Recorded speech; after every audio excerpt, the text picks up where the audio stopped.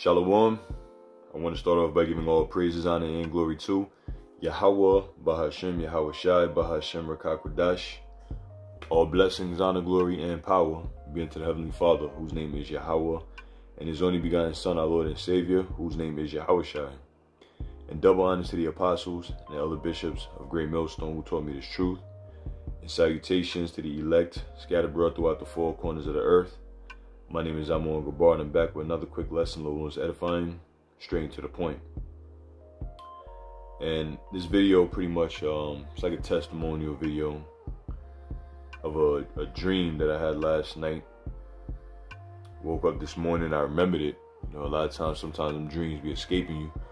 But this one I remembered, and I remember it very clearly. So Lord's will, I can describe it to the best of my ability. And also, too, what you see on the screen is from the YouTube. It's on YouTube, and this is the video concept of that movie that was supposed to come out, like, 10 years ago or something like that, called The Gray State. So I just stopped it here at this particular scene because this is what I seen in the dream.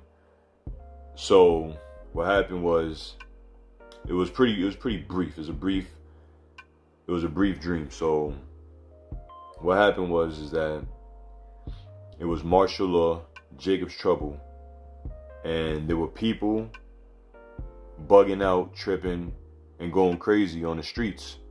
And like you see the FEMA on the screen, that was surrounding everybody. So you had troops literally surrounding everybody. So nobody could, and it was a lot of troops, and the circumference of how much of how they were surrounding the people was very wide. So it was almost a fence of FEMA troops so that people couldn't get out, right? And they had on all of that. Exactly what you see right there is what they had on. And the people that was within this surrounding army of FEMA troops, I was there, and there were people there. Everybody was bugging out, going crazy, and I noticed it was mostly women. It was mostly a lot of women that were there bugging out, and they were dressed humbly, I guess you could say, like, you know, because of the fashion, all that thing was gone. All the fashion of the world perished. So they all had on, you know, like some dingy head wraps, you know, some dirty clothes, and just looking desperate. So it was a food truck that came in, a white truck that came in with food to give people, but the food truck was rationing food because it was only a certain amount of food boxes that they were giving out. So in my dream, I knew they were rationing food. So when the truck pulled up, everybody ran to that truck and grabbing. It was like survival of the fittest, scrambling to get what they can get. But I walked towards another small truck. It was like a little pickup truck, like a little pickup truck, and there was food in the back of this little pickup truck. And I remember I had a box in my hand. I'm not even sure where I got that box from, but I know I had a box in my right hand, my right arm, and then I walked towards the pickup truck that nobody else really noticed but me. And I remember there was some fruits in the back. I think it was like pears, like some pears or whatever. So I grabbed 4 of them, and I know I could have grabbed more, but for whatever reason, I only grabbed four of these pears. And when I grabbed them, you know, to get my portion or whatever, which I only grabbed 4, which I could have took the whole thing, but I didn't. But that's when people started coming over to that side, like women started coming over to that side. That's how I noticed that they were looking desperate and dingy and beat up, because they ran over to that side. So I seen them clearly, and then they started trying to get whatever food was in that little white pickup truck. And then that's when I noticed, like what you see on the screen, that there was troops everywhere, you know, just like that, surrounding everybody. But I know in a dream that I was cool, calm, and collective, just walking, going about my way, going about my business. And everybody was bugging out, especially when the food truck came everybody started wilding out, running towards the food truck. And it kind of reminded me of how they explained the situation that went down during Hurricane Katrina, when they were giving out the waters from them vans and them trucks, and people were just scrambling, looking desperate, grabbing whatever they can get. It reminded me of that scenario. But I just know in the dream, I was good. I wasn't wilding out. I wasn't bugging. I wasn't tripping. Like, the troops didn't faze me. The people losing their mind didn't faze me. I casually just went over and grabbed 4 of these different, four fruits, and walked away. And that was pretty much it. That's all I could really remember. And then I woke up, and that's pretty much the dream. You know, and I know that it was martial law, it was Jacob's trouble, it was food rationing going on, people desperate for food. And I know all of that. I know all of that, and I remember very clearly how that went down. And it's a spirit, because prior to this dream, or last night, you know, my woman had a dream also too, pretty much of martial law. All right, Jacob's trouble, EMP attacks, darkness, and just all hell broke loose. You know, all hell broke loose in that dream or vision. And we in that time. You know, we in that time. There's going to be desperation. You know, they say fear is one of the greatest motivators. So there's going to be lights out. There's going to be blackouts. There's going to be darkness. There's going to be people out here looting. You know, and then only those that are stable-minded are going to be protected. You know, those that are of Yahweh Shem Yahushua will be protected, wisdom and knowledge, which I got a few precepts, and these are pretty much precepts that we all already know. And repetition is key, and these scriptures what gives us hope in these dark times to come, because we're going to need it. You know, when you see these FEMA troops in your neighborhoods surrounding your Walmarts and different food places because people are losing their mind, looting, robbing, stealing, killing, just for the last orange, you know, the last banana, the last pack of cashews, and different, you know, food items, scarcity.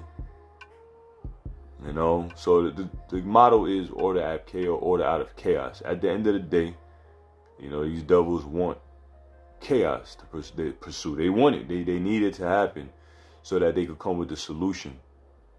Hegelian dialectic, you know, so that they could come with the solution, and then the people will gladly accept the solution. Because in the dream, people were very desperate. You know, they were desperate for, you know, food. They were desperate for just to get by, you know. And it's gonna get to that point. It is gonna get to that point, man. You know, it's gonna be bad. Chaos in the streets. People killing one another. The troops coming in. You know. So Jacob's trouble is gonna happen. Jacob's trouble most definitely will happen. I'm just reading something real quick because, you know, she had sent me the dream. You know, pretty much, yeah, it was EMP attack. You know, gunshots. You know, all hell broke loose. But nonetheless, man, the elect will be stable-minded and stable-bodied when that time comes. So, without further ado, let me get a few precepts, and that'll pretty much be it. Book of Jeremiah, chapter 30, and verse 5. It says, "For thus saith the Lord, Yahweh, by Shem Yahushua, we have heard a voice of trembling, of fear and not of peace. Ask ye now and see, whether a man doth travail with child. Wherefore do I see every man with his hands on his loins, as a woman in travail?" Because, like I said, I've noticed mostly women. I can't recall seeing men like that. Besides the troops. You know, even though you could tell they were masculine figures because they look like what you see on the screen. I mean, I highly doubt those are women in those costumes on the screen, but that's what these troops look like. And it was mostly women they pretty much had on lamentation or lamenting type of clothing, for lack of a better term. You know, they were in a state of mourning, desperate. You know? So, scripture say, ask ye now and see whether a man do travail with child. Do men travail with child? No, they don't. Wherefore, in other words, why do I see every man with his hands on his loins, as a woman in travail? And all faces are turned into paleness. So why am I seeing men in this type of distress, like a woman in distress? Hands on their loins, stomach on them, all over on their stomach, through pain, hunger pains, different pains. Why am I seeing this? What am I witnessing here?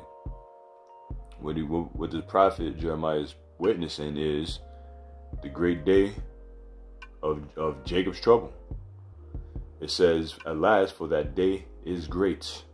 It's going to be a great day. I mean, the word great alone can't magnify how great it's going to be. You're just reading it, don't even, you just got to put yourself in that scenario, in the picture. Like, don't just read it like words on a book, but actually think about how bad it's going to get out here and how much we need Yahweh Ba'Hashem Yahweh Shai and his protection when that time comes. Because it's going to be a great day. And I know, brothers, man, when that time comes, we're going to be cool, calm, and collective, bro. Like, no fear. It sounds more easier said than done, but realistically speaking, the Lord is going to keep brothers in a certain mind frame. The Spirit of the Lord is going to keep brothers in a certain mind frame of security when that time comes. And that's why scriptures like, a man being more precious than fine gold. That's why those scriptures are going to come to life, because brothers are going to be stable. While everybody's bugging out, looking scared and confused and following the crowd, there's going to be certain men that are going to pretty much go their own way, so to speak, and go where the Spirit tell them to go. And people are going to see that. People are going to see that. They're going to witness that, and they're going to know something about you, is illuminating off of you, that aura, that wisdom. Like the scriptures say, wisdom maketh a man face to shine. So how much more in a time when the wisdom of this world is blotted out, confusion, darkness is covering this earth, and people don't know what to do. But that's when the wisdom is going to shine like crazy, because there's nothing else there. The wisdom that people thought they knew, all the know-it-alls ain't going to be know-it-alls anymore. But something about you is going to glow, illuminate, and that's the Spirit of Yahweh Ba'Hashem Yahweh Shai that these people are going to see on you, talking about the brothers, and they going to see that. Men are going to see it and try to get down and be part of your, under you and all of that, man. But the Lord is going to reject a lot of people, because like the scriptures say, I got a couple came to mind. Isaiah 55th chapter comes to mind. Isaiah 55:6, it says, seek ye the Lord while he may be found. Call ye upon him while he is near. So seek Yahweh Ba'Hashem Yahweh Shai while he may be found, because that goes to tell you that there's going to be a time when he's not going to be able to be found. And how do you find Yahweh Ba'Hashem Yahweh Shai? There's only one way, the prophets. The prophets are the ones that are ushering in and declaring Yahweh Ba'Hashem Yahweh Shai, declaring his words, declaring his prophecies, declaring his truth. That's what the prophets are doing. But the time is going to come where the prophets ain't going to be on the highways and byways and hedges and doing YouTube videos, during the weeks and lives and premieres and teaching and talking and telling people things. The Lord is going to withdraw this precious word in the time of calamity. He's going to do that. And those who got it, and those who don't. And it is what it is. So seek ye the Lord while he may be found. Call ye upon him while he is near. While he is near. It says, let the wicked forsake his way, and the unrighteous man his thoughts, and let him return unto the Lord. Because this is what it's all about. This is the grace. The Lord is allowing this grace period to continue to allow those that are going to return. And that's the only way you will be granted salvation, is to turning back to Yahweh Ba'Hashem Yahweh Shai, believing on him, calling upon them names. It says, and he will have mercy. You see, it says, let him return unto the Lord, and he will have mercy upon him. So the only way to obtain mercy is to return to the Lord, and we have returned to the Lord. We're here. We're doing what we were called to do, and the main objective is to continue to do what we were called to do. Give diligence to make thy calling and election sure. It ain't over until it's over. Even when all hell break loose, it ain't over. It's over when the missiles are shot and Yahweh Shah come back and to deliver his elect. That's when it's over. So it says, and he will have mercy upon him and to our power, for he will abundantly pardon. So the Lord will abundantly pardon. All right, those that have that he showed mercy to. Let me read down to verse. Actually, I could read on because I want to get for verse 10 and verse 11. It says, verse 8, for my thoughts are not your thoughts, neither are my ways your ways, save the Lord. For as the heavens are higher than the earth, so are my thoughts higher than your ways, and my thoughts than your thoughts. For as the rain cometh down and the snow from heaven, and returneth not thither, but watereth the earth, and maketh it bring forth and bud, that it may give seed to the sower, and bread to the eater, so shall my word be that goeth forth out of my mouth. It shall not return unto me void, but it shall accomplish that which I please, and it shall prosper in the thing whereunto I sent it. So the Lord's word do not go out void. The prophecies do not go out void. The word is going out, just like the rain come down and water the seed and give seed to the sower, just like the snow come down, just like everything that comes down and it has a purpose, so does the words of the Lord have a purpose, and it is going to accomplish that which it was set out to do. All right, and people are going to see these prophecies come to pass, come to fruition, come, bud and actually become what the prophets have been saying is going to become, because the prophets are just saying what Yahweh Shah is saying, what Yahweh Ba'ashem Yahweh Shah is saying. The testimony and the spirit of prophecy is the testimony of Yahweh Shah. Revelation 19 and 10. So these things are going to happen. These things are going to happen. And hold on. These things are going to happen. Hold on, let me find another screen. I don't want to play any of this because you already know, dirty ego down. You know how we get down.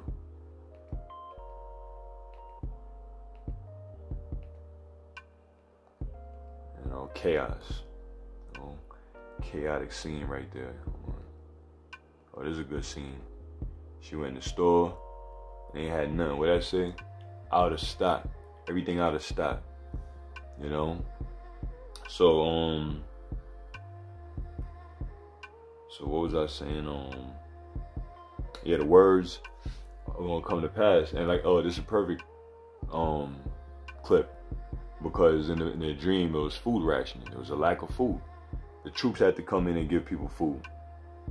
The troops came in and gave people food, and people were fighting over food, and everybody targeted this one truck. Not knowing. Well, God's spirit had me know that there was some food in this little pickup truck. And now, I thought about it too. 4 also represents mercy, and I pray that Yahweh Ba'ashem Yahweh Shai do show mercy, unto me. Because thinking about just grabbing 4, I don't know what was in the box, but grabbing 4, that's not even enough for myself, let alone my household. So 4 is mercy. And the scriptures say this. Let me go to Isaiah 65, and I'm gonna finish up in Jeremiah 30 also.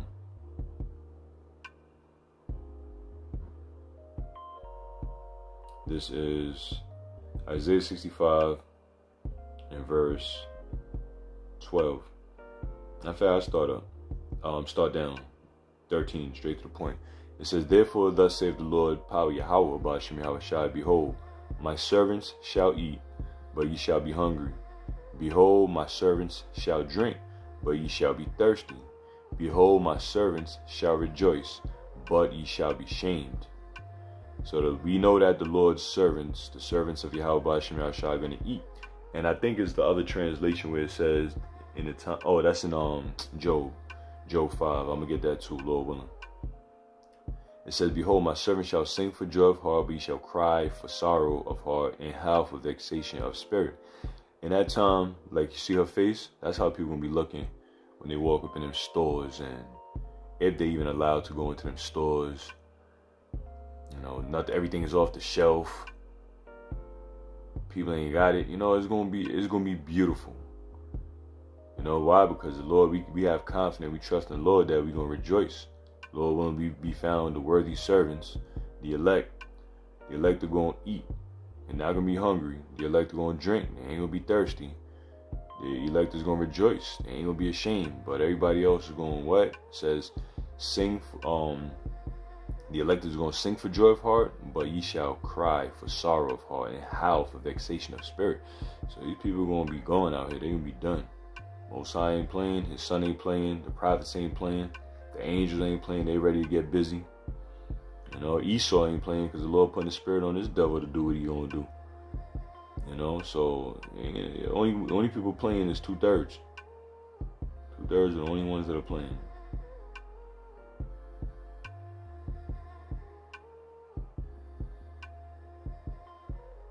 This is Job 5:19. Let me read it. It says, he shall deliver thee in 6 troubles. Yea, in 7 there shall no evil touch thee. The 6th trouble represents the calamity. When all hell break loose, Jacob's trouble. It's the famine, the plagues, the pestilence. When SHTF, power outages. When all hell break loose, that's, you know, the Egyptian against the Egyptian with swords in their hand, neighbors invading one another, cannibalism. That's all part of the 6th trouble. The 7th is when the missiles are shot. That's why it says no evil shall touch thee. That's Psalms 91. It says, in famine he shall redeem thee from death. So in the famine, brothers are going to be taken care of, all right, and sisters, you know, women that are faithful in this truth, the wives that are husbands and all that are going to be taken care of. The children, everybody's going to be taken care of in that time. It says, and in war, from the power of the sword, thou shalt be hid from the scourges of the tongue, neither shalt thou be afraid of destruction when it cometh. At destruction and famine, thou shalt laugh, neither shalt thou be afraid of the beast of the earth. So, what kind of spirit you have to have on you to laugh when people can't eat? People fighting over food trucks and rationings, and guess what? They gonna let it happen. These soldiers, these troops, they gonna let it happen. You know, they gonna let it happen. They gonna watch people kill each other and destroy each other, and then lock you up and beat you up, and you know, have their way with these people. Scripture say in the Apocrypha they're gonna be not sparing and spoiling those that fear the Lord. You know what I'm saying? The scripture I quoted says, let me see if it's in the NLT. I know it says it in the NLT, but let me see if it's Job 5. Job 5 and...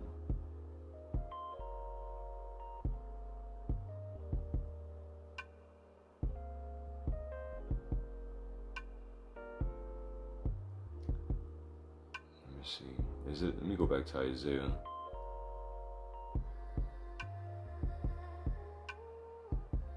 Isaiah 65.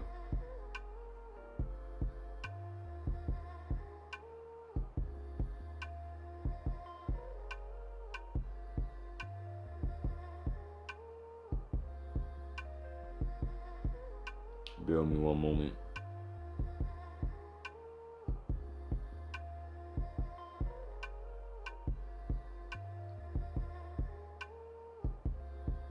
Damn, what scripture is it? It says something like you have more than enough. You should have more than enough.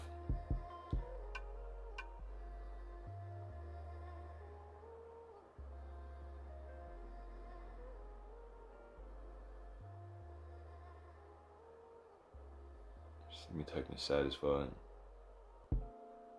Oh, you know, it could be in the book of Psalms. Hold on. Yup. Psalms 37:19. Psalms 37:19. It says, I'll start at 18. It said, matter of fact, I can start up some more. Verse 17. For the arms of the wicked shall be broken, but the Lord upholdeth the righteous. The Lord knoweth the days of the upright, and their inheritance shall be forever. Verse 19, it says, they shall not be ashamed in evil time. They shall not be ashamed in the evil time, and in the days of famine they shall be satisfied. Let's read it over in the NLT. Verse 19. They will not be disgraced in hard times. Hard times is coming. All right. Hard times is coming to this world as we know it. But the elect will be preserved from said perils. Again, the elect will be preserved from these said perils that's coming to this earth. So they will not be disgraced in hard times. And Esau is purposely making it to where times will get hard. The Most High is doing it. All right, we don't credit Esau up here. We credit Yahweh Ba'Hashem Yahweh Shai, and we are fully aware of the tools, the vessels, and the instruments that he used to accomplish his agenda, which Esau happened to be one of those tools that the Lord is using. Like the scriptures say that, and also in Psalms, deliver me from the wicked, which is thy sword. All right, deliver me from the wicked, which is thy sword. Scriptures also call him the hammer of the earth. Okay? So it says they will not be disgraced in hard times. Hard times is coming. You know, was their slogan, you will own nothing and be happy.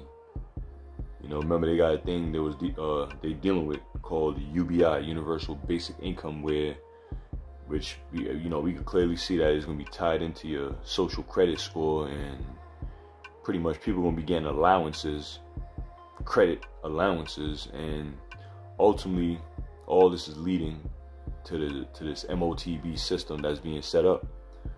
All right, you got the CBDC, all right, which stands for Central Bank Digital Currencies, which is the forerunner for the MOTB, which is the mark. All right, we're pursuing the Revelation 13 verse 16 on down, the charagma that's going to be implanted in people, all right, in these wicked people that's going to trust in Egypt. So this digital system that's approaching fastly is all a forerunner for the end goal for these elites. You know what I'm saying? So, like we've been warning from the apostles on down, when they implement that C-HIP, do not take it. All right, trust in the Lord. Do not take it. Because one thing that's guaranteed if you take it is your ass is going to get burnt by ICBM missiles. You're going to die. Pursuing the Revelation 14 and 9. All right? If you don't take it, the Lord is going to keep you from the hour of temptation. You don't take it, you be part of the elect, Lord's will, man, you know? So evil times is coming. And the elect, they will not be disgraced in hard times. Even in famine, this is the point. Even in famine, they will have more than enough. So in famine, the elect is going to have more than enough. The Lord is going to show mercy to the elect in the time of famine. All right? The Lord is going to show mercy to his elect in that time of famine. No ifs, ands, or buts.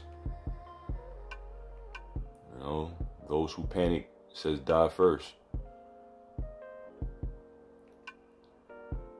That's how Esau gonna be out here looking. You know? But yeah, that's pretty much it. You know, that was a dream that I had. You know, like I said prior to that, you know, my woman had a Jacob's trouble dream, and the Lord pretty much, you know, not pretty much, but he was with us and protected us in that dream. You know, so Lord willing, we be part of the elect. We will be protected when shit hit the fan. When the lights go out, people going crazy. People killing each other for food, for the lack of bread, for, you know, fear. And then Esau unleashed these pestilence that's going to be smiting people. The elect is going to be preserved. You know, so just keep praying and hoping that you part of the elect and do what the elect would do. You know, do what the elect would do. Scripture say that in Peter's, knowing that all these things are going to be dissolved, what man and person ought you to be? What kind of person would the elect be in these times? They're going to be doing what the elect would do. So anyway, I'm going to end it here. I hope and pray to Yahweh, Ba'Hashem Yahweh Shai, Ba'Hashem Rakakwadash, that this was an edifying lesson to the elect of the nation of Israel. And like the scriptures say in Romans 13 and 11, our salvation is nearer than when we believed. So our salvation is near, man. All hell's about to break loose, and the Lord is going to deliver his elect from said peril. So with that, I'm going to say shalom to the elect. Shalom.